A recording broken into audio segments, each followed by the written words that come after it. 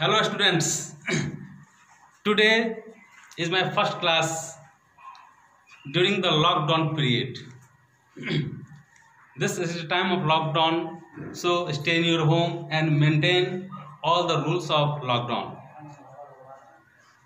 In previous class you were in class 8, now you have come in class 9. If you don't know who am I, just you should know my name is Naveen Misra. And I have given the name of my class COVID-19 Biology.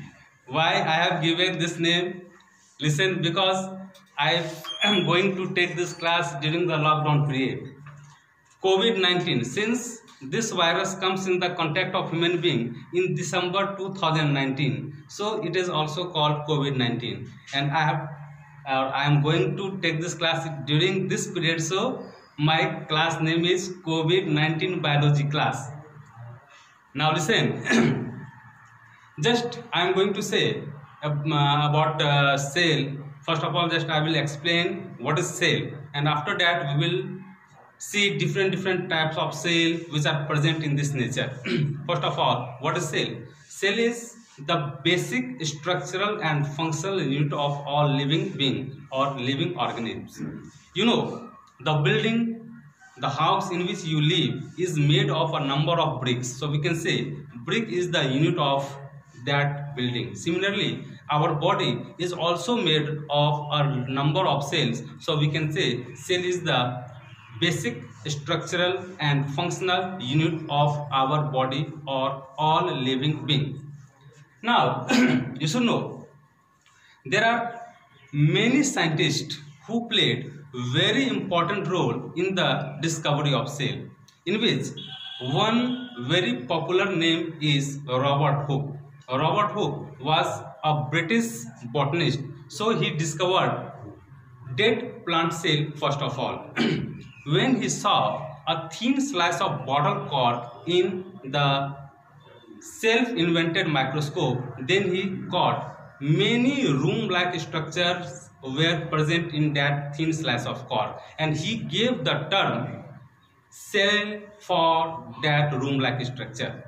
But if you have a question that who discovered the living animal cell first of all, then your answer should be Anton von Leeuwenhoek. A.V. Leeuwenhoek means A.V. Leeuwenhoek was the first who discovered the free living cell. For example, sperm cell, in human being, the RBC which is present. After that, all the types of protozoans like amoeba, paramecium, etc. So Robert Hooke discovered the dead plant cell first of all, whereas Anton von Leeuwenhoek discovered free living cell first of all. Now we will see about the Robert Brown. Robert Brown discovered the nucleus first of all. He discovered nucleus in the cell or root cell of orchid plant. Root cell of orchid plant.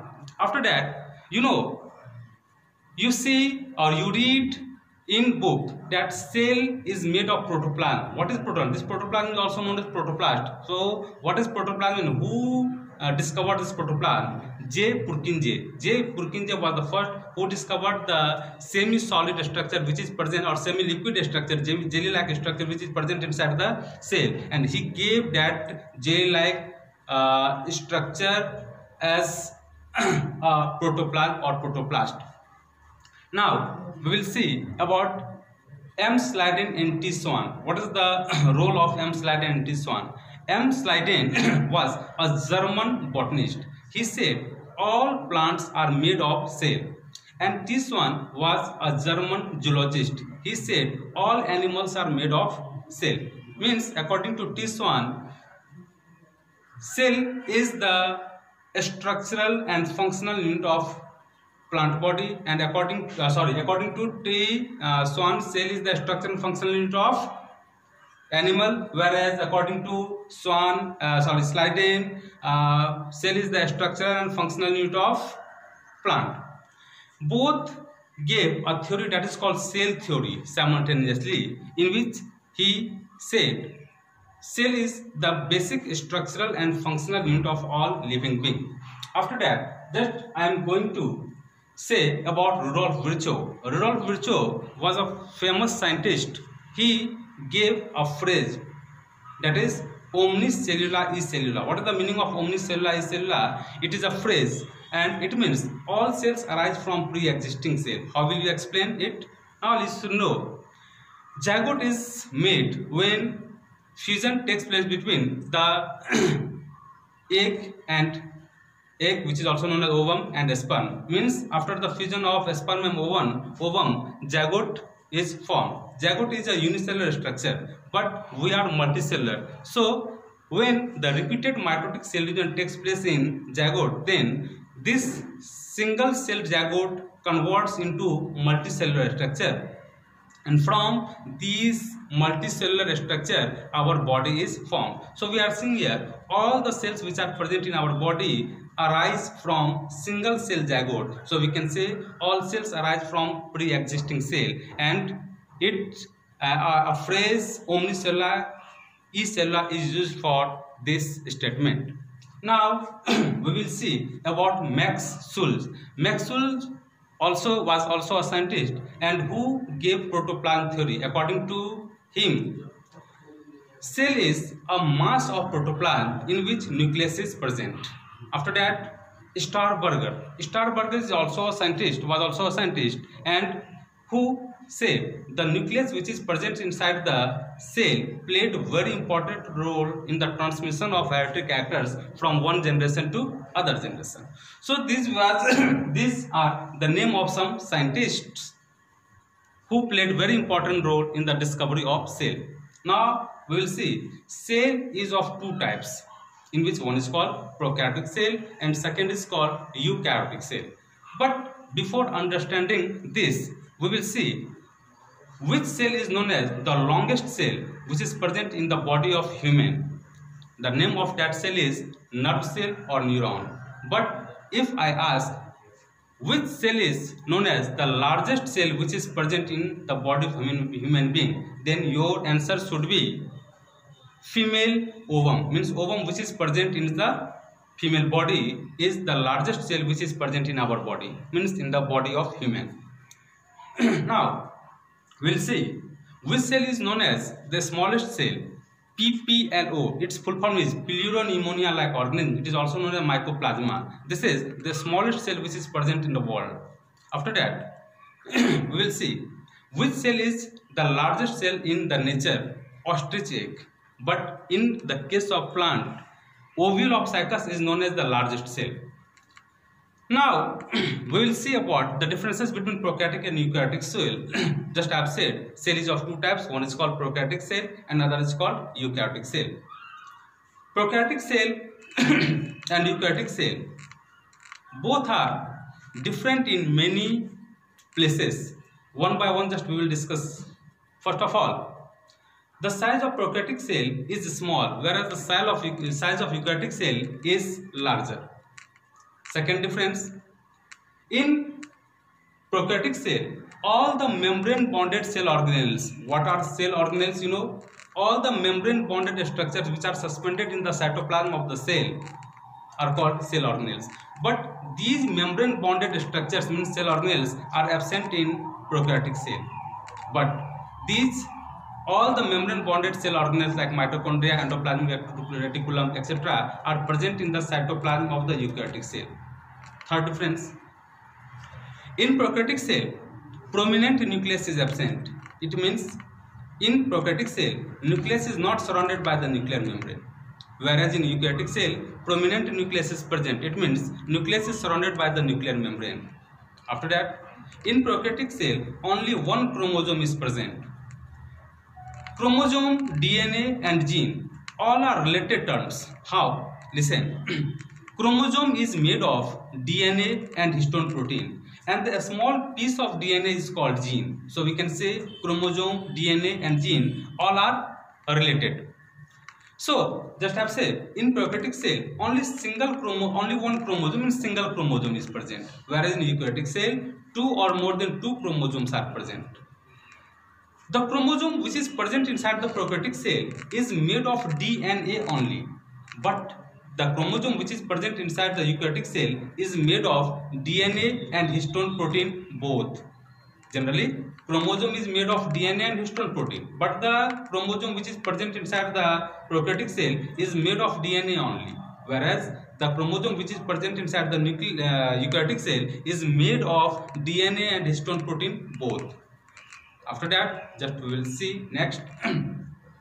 In prokaryotic cell, 70S type of ribosomes are present, whereas in eukaryotic cell, 80S type of ribosomes are present. So these are the various differences which are present in or between prokaryotic and eukaryotic cell. After that, just you should know about some basic terms, because without understanding that terms, you can't understand what is biology. So to understand properly what is biology, you should know about some terms. For example, cell membrane, cytoplasm, cell organelles, nucleus, etc., etc. You should know one thing. In a cell, only three main components are present, in which one is called cell membrane, second is called nucleus, and third is called cytoplasm. So these are the three main components which are present in cell. Now, just I am going to explain about some basic terms just I have said sometimes before. In this first is cell membrane. What is cell membrane? You are seeing this diagram on the board. You are seeing this white colored structure means boundary. This is cell membrane. Means a membranous structure which surrounds the cell is called cell membrane. Here this is cell membrane.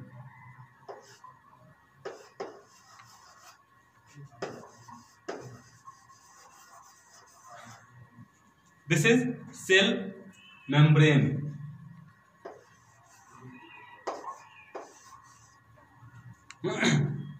Okay. So we can say this membranous structure which surrounds the cell is called cell membrane. Now, inside the cell, a rounded structure is present that is called nucleus, and like cell, this nucleus is also surrounded by a membranous structure that is called nuclear membrane. This structure is called nuclear membrane. The membranous structure which surrounds the nucleus is called nuclear membrane, and the membranous structure which surrounds the cell is called cell membrane. You are seeing a space is present between nuclear membrane and cell membrane, and the space which is present between nuclear membrane and cell membrane is filled with a jelly-like structure that is called cytoplasm. Okay, we can say this jelly-like structure which is present between nuclear membrane and cell membrane is called cytoplasm. Inside the nucleus also a jelly-like structure is present, and this jelly-like structure is called nucleoplasm. And you should know cytoplasm and nucleoplasm both are collectively known as protoplasm. After that, inside the nucleus you are seeing a rounded or membranous structure. This rounded or membranous structure is called nucleolus. This nucleolus is called the factory of ribosome. Means this nucleus helps in the formation of ribosome. But ribosome is known as protein factory. Means ribosome helps in the synthesis of protein. So ribosome is called protein factory, whereas nucleolus which is present inside the nucleus is called factory of ribosome. After that, in the cytoplasm, many membrane bonded structures are suspended, and these membrane bonded structures are called cell organelle. Means endoplasmic reticulum, mitochondria, Golgi apparatus, ribosome, which all you are seeing in the cytoplasm, and all are collectively known as cell organelles. Okay, so once again, since the time is about over, so just I am going to give you some assignment, because you have to stay in your home and maintain the rules of lockdown. So you should read, you should write, you should learn in your home. So I am going to give some assignment. First of all, just first question, only some questions I will give. First question is, just you have to write a short note on the discovery of cell. Okay, what is the role of different scientists in the discovery of cell, you have to write in your home. Okay. Second question, you have to draw a well-level diagram of plant cell and animal cell separately. Third, you have to write minimum three differences between prokaryotic and eukaryotic cell. Only 3 questions you have to write for today's class. Okay, thanks.